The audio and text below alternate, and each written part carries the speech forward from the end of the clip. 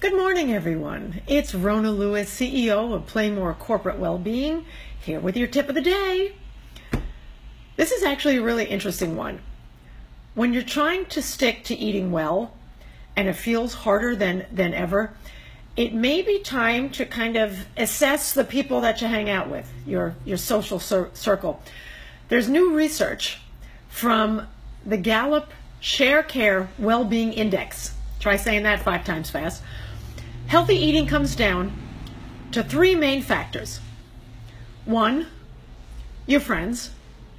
2, your job. And 3, your income.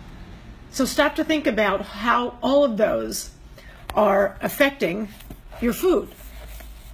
Your friends are going out to eat and they eat pizza and French fries, things like that. You're more apt to eat like they do than to kind of stick to your guns, especially when you want to be part of a group. Your job.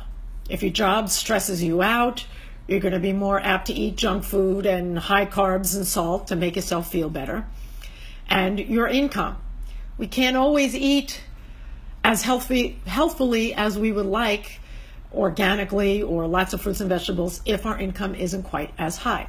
So all these things have to be taken into consideration when you're eating healthier.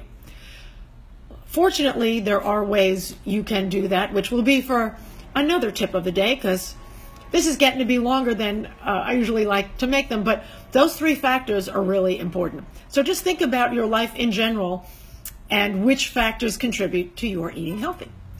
That's my tip of the day. Don't forget to go to the Playmore website, playmorecw.com. Check out the blog, join our members-only website portal for fun tips and videos and challenges, and yada, yada, yada. Okay, I will see you tomorrow.